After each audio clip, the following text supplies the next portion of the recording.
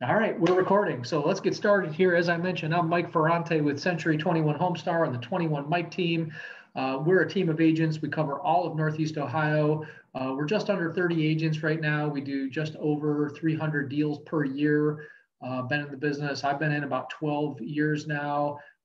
Today's topic is all about marketing. So I mentioned in the marketing materials that I did my MBA with a concentration in marketing from Case Western Reserve University here in Cleveland. Seems like many years ago, but I've taken a lot of those lessons and applied them to real estate. So those are my qualifications. The teaser for today is we're going to talk about the how of how we get business. So we already know who we get business from, and the how of how we get business is all about the marketing. So that's what we're going to cover today. Briefly, let me sum up. Tony and I do these sessions. He's going to try to join us if he can today. He had another meeting, so he's going to try to join us if he gets done with that. But Tony and I do these every Tuesday, 11:30 to noon, with the exception of the 29th. We are taking one Tuesday off, and then we're going to roll right into next year. We've got a couple great guests, actually, people going to be on our show to talk about specific things in the real estate business.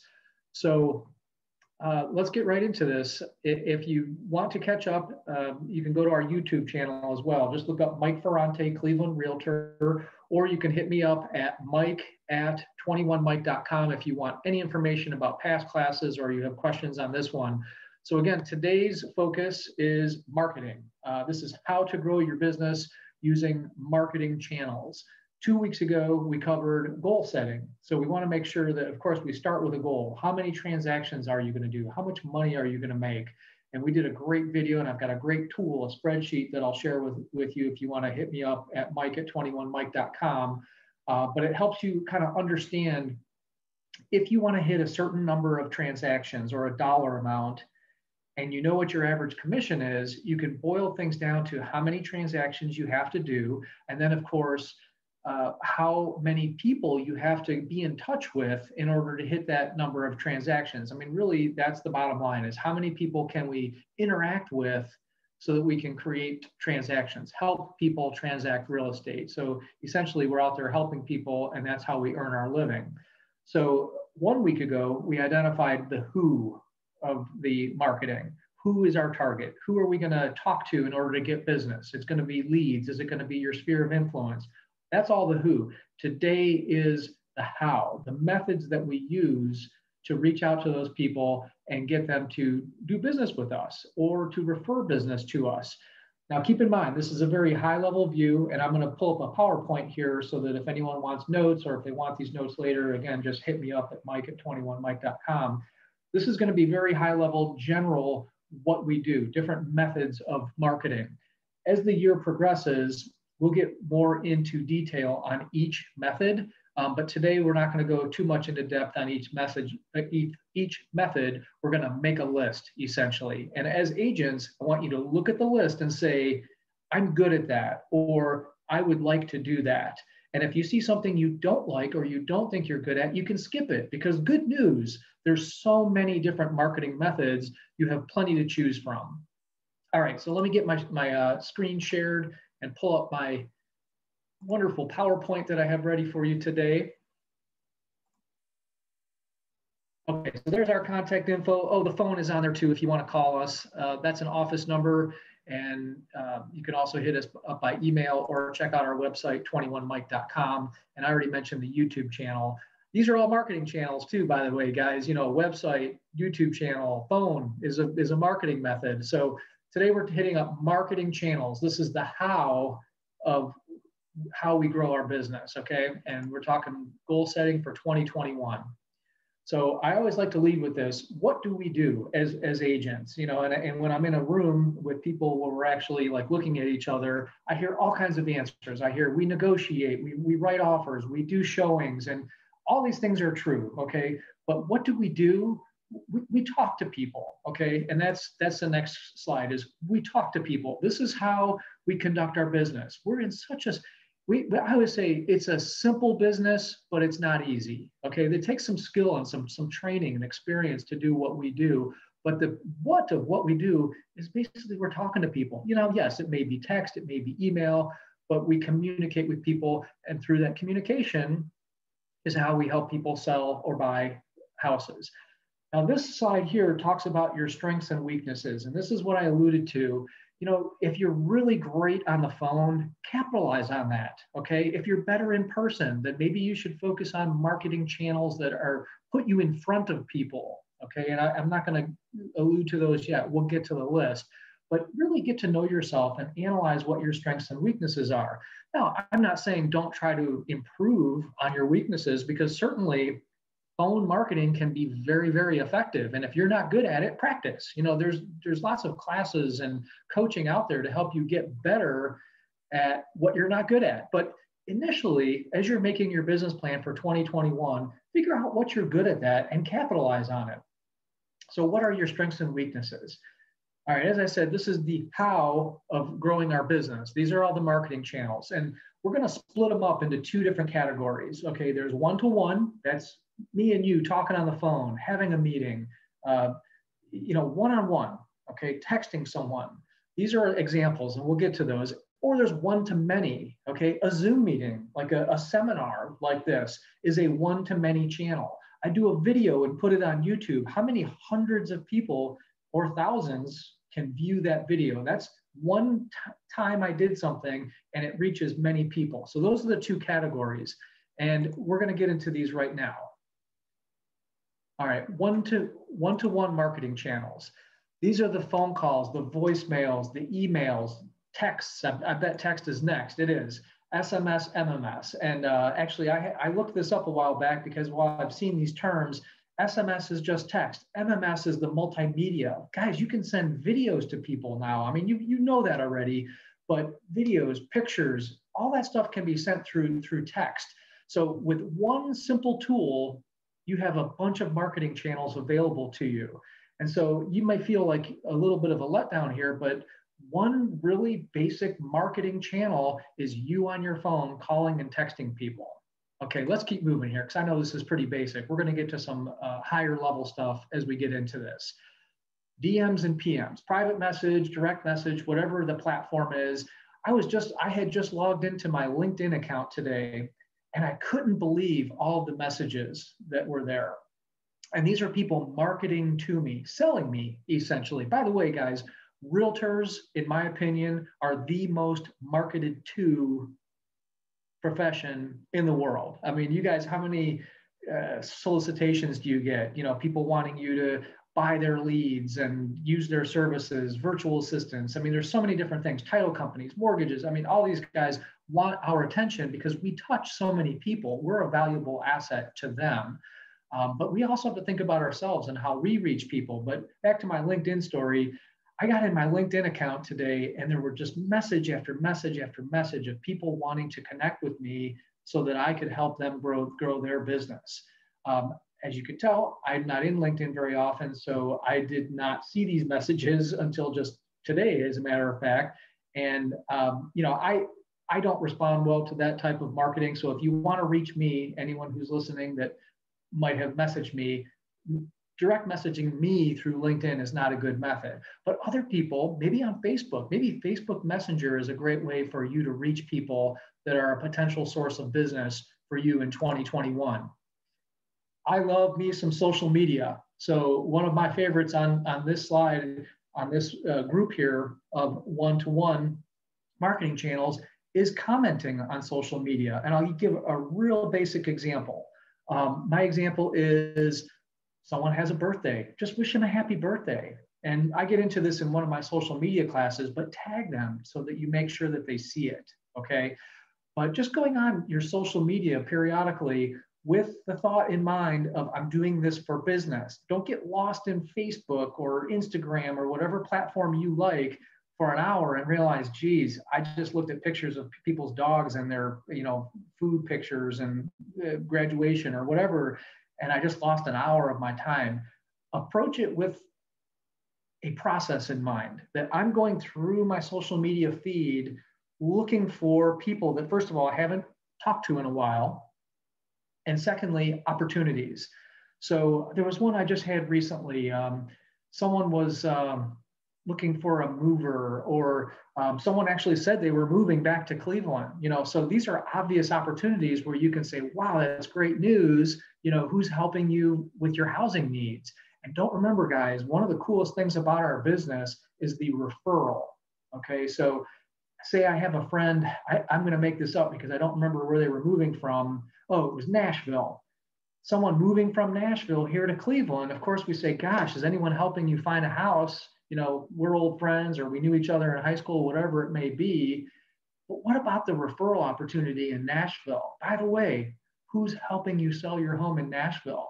We as agents know how to find other good agents. That's a great referral opportunity and a source of business that most agents don't take advantage of. Simply by vetting that agent and making a great referral, you can add income to your year in 2021.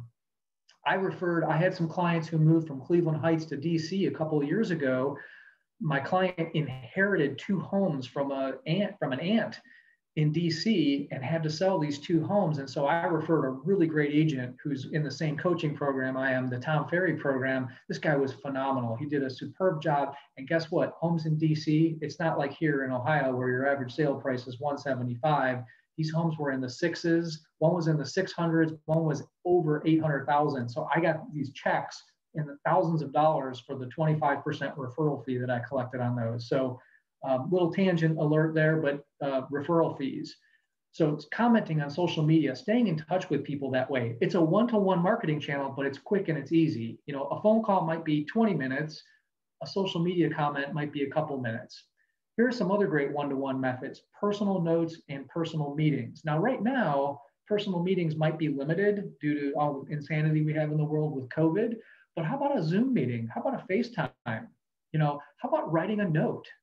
I know that is kind of a lost art, and we're like, hey, I got email. Why am I going to write a note? But I'm telling you, a personal note always gets opened. A handwritten envelope always gets opened. I know we throw away our junk mail, but when you get something that's handwritten and it looks like a card, guess what? You're going to open it. Because I think we all flash back to the days when grandma sent us, $5 jammed in a card. So, you never know what's in there. But personal notes are huge, guys. I would really encourage you, like Brian Buffini talks about, have a goal of how many personal notes you're going to write per day, per week, whatever it is. Door knocking. Now, I know you're going to push back and say, Mike, it's COVID. No one wants you knocking on their doors. And a lot of people aren't doing it. I always say what the thing that a lot of people aren't doing is a good thing to do right now. So I have done some door knocking lately, and I do it in a very safe way. I'm always wearing my mask. I just, even if I'm standing 10 feet away from you, which I do, I exceed the 6 foot. I'm going to stand way back. I'll ring the doorbell, knock on the door, take a couple steps back off the front steps, wave to people with my mask on, and just say whatever it is that I'm there doing. We'll get into scripts later in the year. What do you say? But these are the methods. This is the how of what we're going to do as far as our marketing. But door knocking, guys, great one-to-one. And if you're better in person, think about it. Pop buys and gifts. Another thing from Buffini. Just stopping by with a little something for somebody. Do you bake cookies? Do you do crafts? I've heard some really great pop by ideas, like an ice cream scooper with a little note on it that just says, hey, if you ever need the scoop on your local real estate market. And these are gifts and to people that you already know. So maybe you have your 50 best clients from last year, and you do this little funny gift like the ice cream scooper or whatever you come up with, and you're going to pop by each one of them over the course of maybe two days. And you're just there for a quick visit. That's why it's a pop by. All right, now I'm going to switch over to some one-to-many marketing channels. These are the ones that I like. As much as I like some personal interaction, the one-to-many marketing channels can be so much more effective, reach a wider audience, but they're less personal. So there's trade-offs. Reverse pop buys. What the heck is that? So we have done, years past, we've done Pie Day, where we do holiday pies. We sit at the office, we invite people, they place their pie orders, and they come to our office. Instead of me popping by to see them, they pop by to see us, and we give them something. And it's a reminder, that once a year reminder of who we are and why we appreciate them, whatever it might be. But many people coming to you. Again, we may be limited on this right now, but it's a brilliant idea. By the way, we canceled our Pie Day this year. Just didn't think it was a good idea. Events and parties. Now, I know we're focusing on, I want to focus a lot on the free stuff, and sometimes parties and events can be expensive, but you could also be an attendee at the party. And how about something as simple as wearing your company's shirt or your hat to the party? You know, bring business cards. I mean, you don't want to be that guy or gal at the party who's like, hey, need any real estate? Don't be that person. But at the same time, come prepared to market yourself. Okay, not sell, but market. Clubs and boards. One of my teammates, Laura, she is very active in her school, PTA, parent, whatever they call it these days. She gets a lot of business just by being there, being present, and people know that she's a reliable member of the club or board. And so they know, they assume that she's good and reliable at her real estate job. So think about your clubs and boards and Chamber of Commerce, all that stuff. This is one-to-many marketing channels where you're meeting a lot of people, talking to a lot of people. Seminars, something like this. I was thinking about, I saw a local agent doing a first-time home buyer seminar on Facebook. Brilliant, I thought. People are going to sign up and she's going to have the opportunity to teach them things that they need to know. Because think about it, guys, even if you're a new agent, 10 times more than the average first-time home buyer because they've never bought a house. Even if you've done 3 transactions, that's 3 times more transactions than they have. You could teach a first-time home buyer seminar, and if you're not confident enough, bring someone else in to help you, either a more experienced agent, or how about that lender that's been in the business 20 years, title company. They could be a source of really great information on your seminar, even if you're new. So that's a great point for me to say, there's no excuses. Even if you say, but Mike, I'm a new agent, I can't do that. Not true. There's always a way to do virtually any of these marketing channels.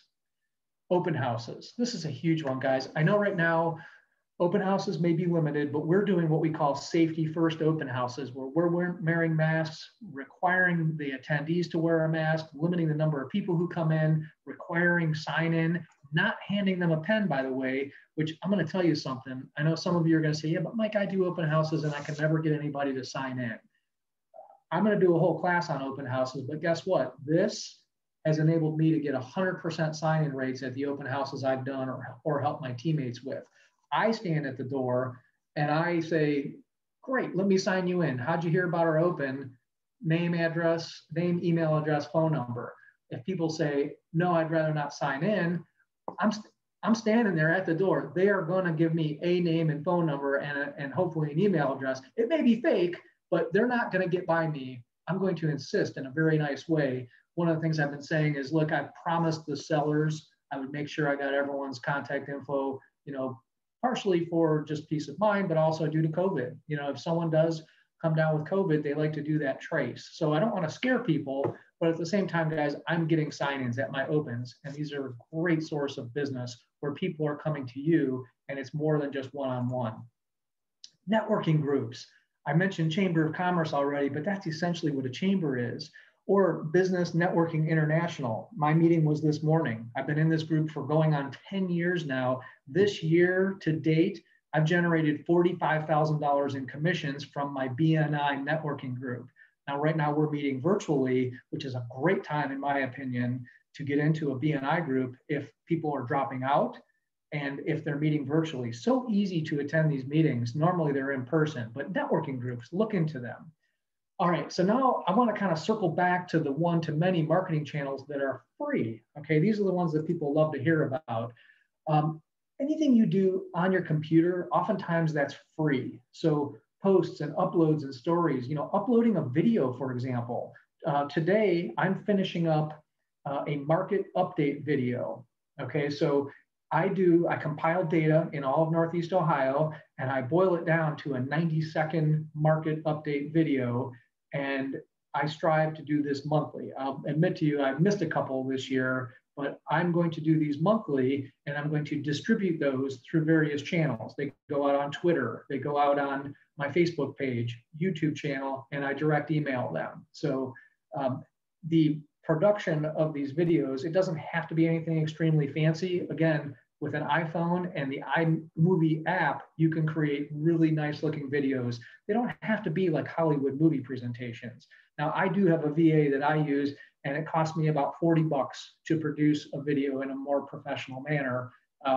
There's places like Fiverr. There's a website, Fiverr, where people will, you can hire someone to do virtually these tasks for you. So posts, uploads, stories, posting your Instagram stories. And by the way, guys, it doesn't always have to be real estate related. There's a guy in California that I follow every day at the same time. He says, hey, I'm at the gym. This is how I'm starting my day. Pretty cool that people now come to rely on him, and they're like, hey, Patrick, where didn't see you at the gym today, if he doesn't do it. So really cool stuff that he posts. That's a lot about him. And then he mixes in some real estate. Your profiles. I get into this a little later here, but updating your profiles everywhere you can. Be found. Don't be a secret agent, as they say. Your pages, your Facebook page, Instagram page, YouTube channel. Get involved in groups on social, okay? We've got a great group that we created about 7 years ago called Cleveland, Ohio Real Estate Homes for Sale / Rent. I know it's wordy, but I wanted to get all the keywords in so that when people got on Facebook and started searching for groups, now we have 4,600 members in this Facebook group. And guess what? Every new member gets greeted by us, okay? Now you could join groups like that or create groups like that where a lot of people join and talk about a specific topic. You don't have to do a big group. It could be a small group. What if you did, let me think, Gates Mills or Geauga County horse property owners, if that's what you specialize in, or Lakefront Living, Ashtabula County Lakefront Living Facebook group. You might only have 20, 30, 50 members of that group, but imagine how targeted that is, and you now become the expert on Ashtabula County Lakefront Living.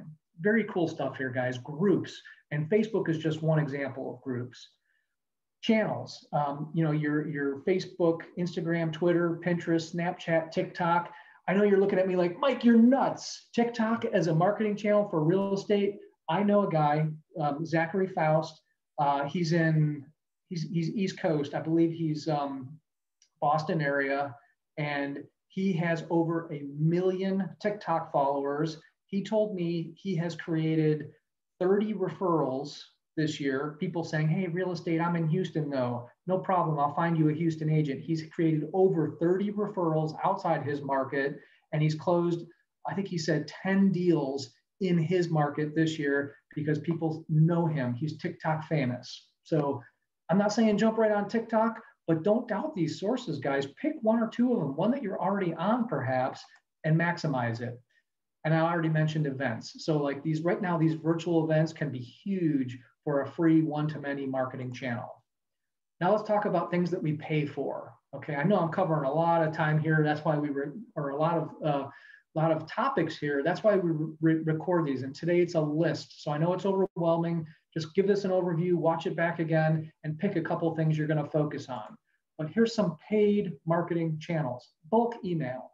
I use MailChimp. There's Constant Contact. There's another one my buddy Matt Nelson uses. Anyway, pick one and use it. Initially, they're free. That's how MailChimp got me. They were free up to X number of contacts. I'm like, this is great. And now I've got 25,000 contacts in my MailChimp, and I'm paying nearly $200 a month for it. Is it worth it? Please. When I send out my market update videos and I see those hundreds of views from the email I sent out, people thinking of me as it pertains to real estate, totally worth it. Print media and direct mail.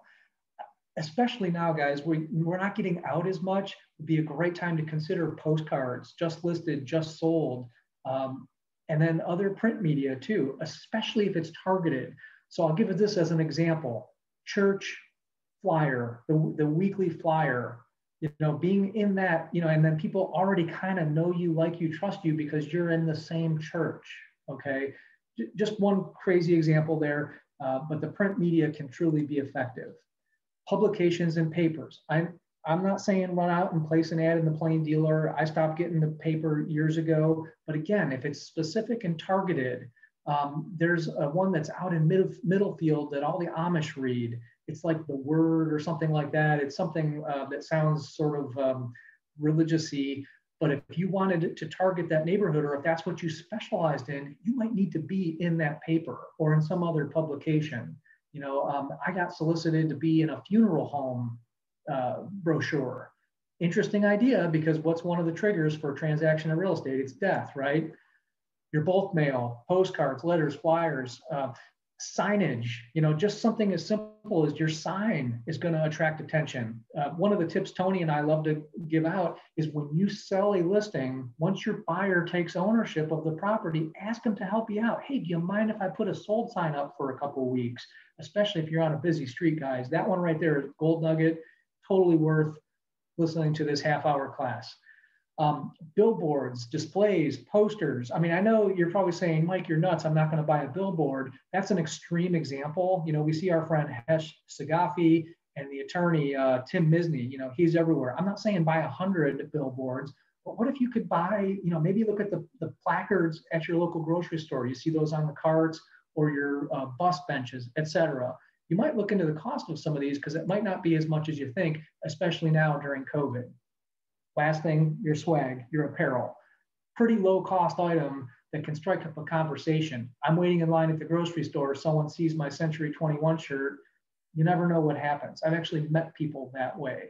I was at a car dealership selling a car, and because of my swag, we got on the topic of real estate, and I ended up getting 2 transactions just from that conversation at the car dealership. Yard signs and riders I mentioned above. TV and radio. I've got a buddy in El Paso that advertises on TV and radio quite a bit. Now, this is kind of the higher cost stuff, but it's still worth considering.